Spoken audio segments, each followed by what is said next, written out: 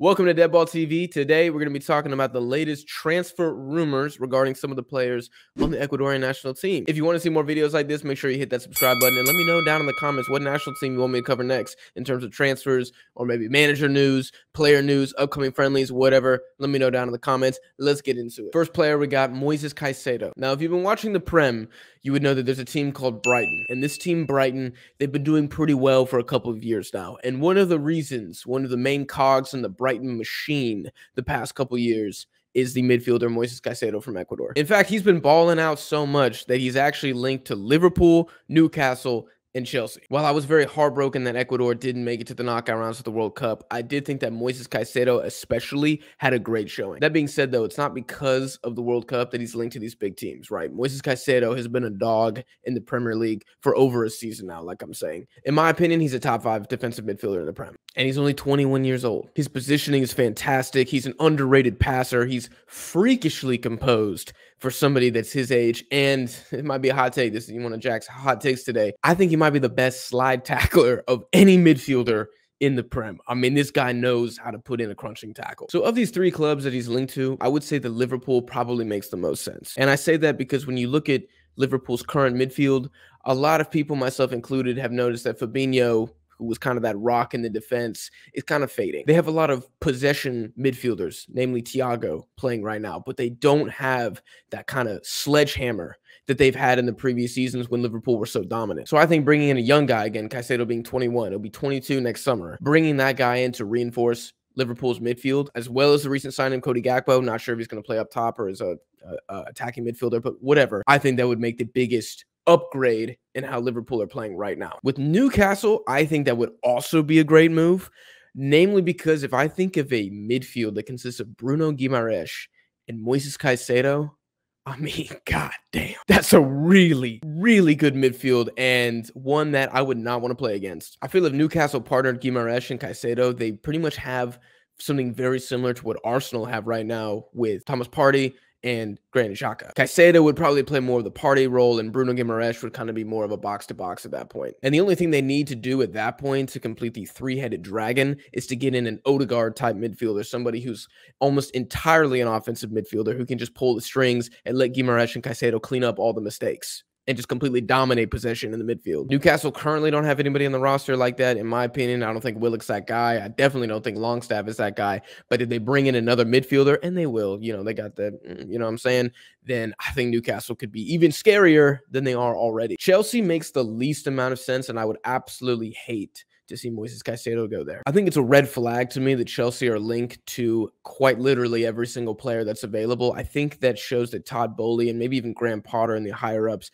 I'm not sure if they have a concrete plan of what they need to do. It kind of seems like they're just looking at, oh, this guy's talked about. Oh, this guy's been playing really well. Let's bring him in and see what we can do. Instead of having like a layout and buying players who fit that scheme, they're kind of just buying a bunch of random pieces and trying to make a puzzle. They already have N'Golo Kante, who's not quite the exact profile of Caicedo, but he's pretty close. And they have Kovacic. So I'm just not sure why you would bring in Moises Caicedo for an estimated, I've seen as high as 50 million to kind of do battle with those 2 midfielders for playing time, unless you're planning on letting one or both of them walk. But where do you guys think Moises Caicedo should go? Let me know down in the comments. Let's move it on to his teammate Jose Cifuentes, 23-year-old midfielder, can play like the kind of box-to-box and holding midfielder if he needs to, who is ironically linked to Brighton. Brighton are literally trying to recreate the Ecuadorian national team. If they bring in Cifuentes, then they have 4 Ecuadorians on the roster. I just think it's incredible. Brighton have literally mastered the art of buying players from the non-sexy markets. They realize that they don't have the buying power, or maybe they simply just don't want to spend the money getting in these Brazilians and these Argentines who typically come with a massive price tag. Not saying they're not worth it, but Brighton's obviously saying, okay, let's look at these markets that are untapped. Ecuador, Paraguay, Japan, I would argue even MLS. I know Cifuentes is not an MLS product, but he's playing in the MLS right now. And anybody making the move from MLS to the Premier League, I mean, that's pretty rare. Not a lot of big teams are willing to scout a player, much less sign one from the MLS. So I think that their transfer policy is, 1, very unique, and 2, it's working. Like I said, Brighton are one of the most exciting teams to watch in the Prem. Everybody thought they were going to fall off. The Graham Potter left. That's obviously not the case. I was looking at the stats earlier. Cifuentes, 26 goal involvements in 80 games for LAFC. He got almost 75 minutes at the World Cup for Ecuador. I did think he struggled a little bit against Senegal, but honestly, the entire Ecuador team just looked kind of shite during that game, which was really unfortunate because I thought they deserved to go through. I've already made a video about all of the Ecuador games actually on the channel. If you want to like check those out, go back in time and you can see me vent about my sadness that they didn't qualify to the round of 16. Anyways, back to Jose Cifuentes. In the last year, according to Transfer Marks, his value has gone from 6 to 12 million. So this guy is on the up and up. Okay. And it's not hard to see why. I think Brighton are seeing that and realizing that now at 23, this is probably the perfect time to get Cifuentes. And if LAFC sell him, they're making bank on their investment. I don't know if this is going to be a January move, but what I am kind of suspecting is that if Moises Caicedo is moved on, I think Cifuentes could be looked at as a replacement. Again, not completely a like for like. I think Cifuentes is probably a little closer to McAllister, who is also rumored to be moving on. Regardless, it looks like Brighton are already kind of planning 3 steps ahead. Okay, when we lose 2 of our starting midfielders, or maybe only 1 of our starting midfielders, who's the guy that we can bring in? We just saw them do this when they sold Cucurella, and then they bring in Estupinian. They sold Cucurella for what, 60 mil? And then they got Estupinian in, I want to say, for 18. Phenomenal business, phenomenal scouting. Brighton are goated. I personally love this move. I love everything about this move. It's a Premier League team, but it's not in the spotlight. It's probably one of the best development clubs in the Prem. I think it's fantastic. But you guys let me know if you disagree in the comments. The last player we're going to talk about is my goddamn guy, my man, Piero Hincapie. Piero Hincapie currently is linked to probably like 15 clubs, but the ones that I've seen the most often, the most consistent, is Spurs, Chelsea, and Inter Milan. I did a video, I think it was 6 months ago, or maybe a year ago, talking about just South American transfers. We were just talking... Damn, the sun just disappeared. We were talking about different CONMEBOL players and like the rumors and transfers that they were making. And Piero Hincapie at the time was also linked to Tottenham. And I said in that video, I think he should wait. I think he should stay at Leverkusen. He's getting Champions League minutes. He's getting starting minutes in the Bundesliga, which is a very good developmental league. And I think he needs just a little more time. He's 20 years old.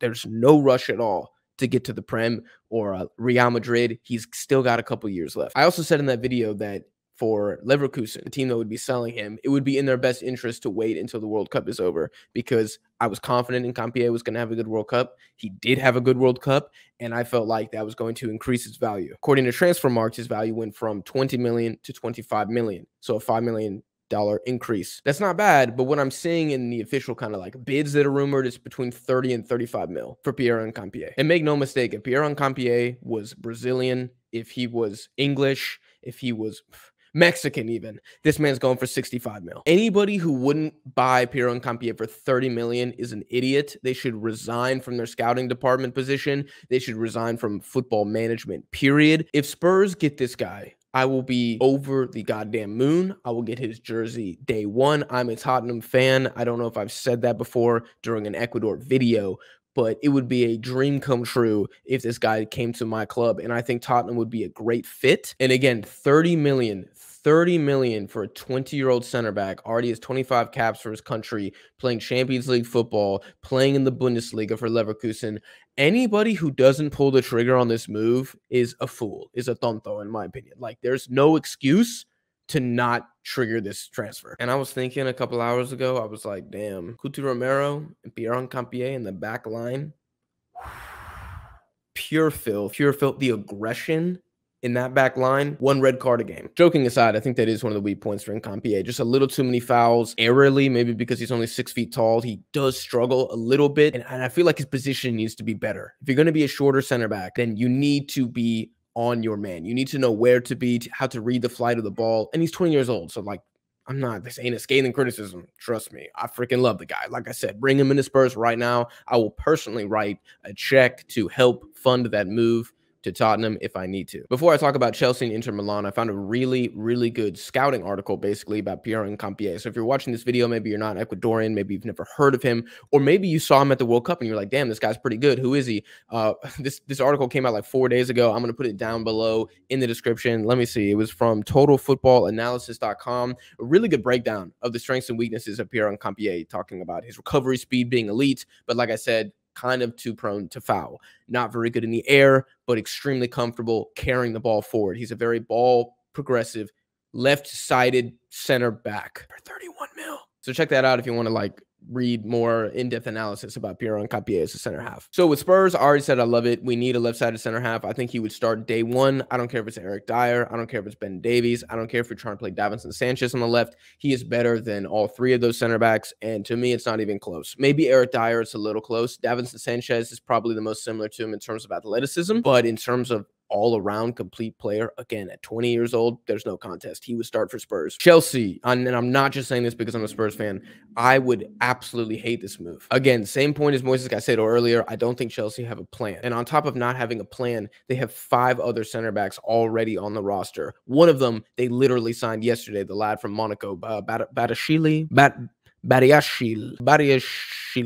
Benoit Badiashile. Yeah, that guy. On top of that, they got Chalobah. They got Fofana, Koulibaly, and Thiago Silva. I know Thiago Silva is like 43, but the man doesn't look like he's slowing down anytime soon. So Piero Hincapie is not guaranteed minutes if he goes to Chelsea. He's not even guaranteed backup. He could potentially be like 3rd in line. And I don't want Ecuador's best center back having to go into some toxic situation like that. I feel like Chelsea have already chosen who they want their center halves of the future to be. And they want it to be Fofana, and they want it to be Badiashile, this new guy. And they got Koulibaly, who I know he's getting older, but he's still got a couple years left. And Chalobah, an academy product, if I'm not mistaken. Again, I don't see why Hincapie would, want to go there, and 2, where would he fit in at Chelsea? I think it's a horrendous fit. Now, Inter Milan, I actually think it's a very good move. I'd be sad as a Spurs fan if he didn't come to my club, but I think Inter Milan, especially if they move on from Bastoni, or if they move, who else kind of plays on that? Does De Vrij play on the left? I don't know who else is their left-sided center half, but if Bastoni moves on for probably a hefty fee, maybe Skriniar finally leaves after being linked away from Inter Milan for 4 years. If one of those guys depart,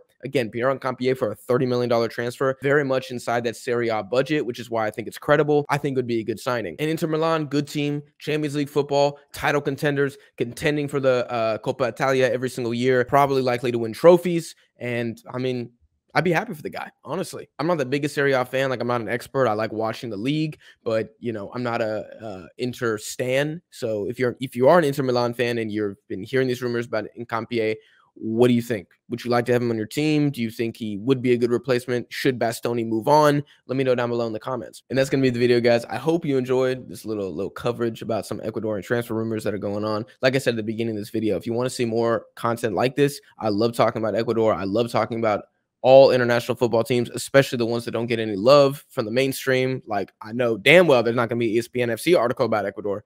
So Deadball TV might be the only place you guys can get this, in English at least. I'm sure there's plenty of amazing Ecuador YouTube channels in Spanish, but, you know, we're doing the English side of the coverage here. So again, if that sounds like something you'd like to see, I encourage you sincerely to hit that subscribe button and turn on the notification bell, because we're going to be putting out a lot of content from now until, well, basically until the channel has 1 million subs. Yeah, and let me know, like I said, what team you would like me to make a future video on. You know, do you want me to talk about some of the Colombian prospects, some of the Venezuelan prospects who are linked to Premier League or European clubs, even MLS clubs? I'll do my research, man. I'm not afraid to get out the whole reading glasses and do what I need to do to make these videos. So I hope you enjoyed. I certainly enjoyed making this. This was a lot of fun. I love talking about Ecuador. They're kind of like slowly becoming my second national team. You guys have been showing a ridiculous amount of love on every Ecuador video that's been posted. It's the most watched video on the channel. Is a video I did about the Ecuador national team. Almost got 10K views. Might even have 10K views. I don't remember.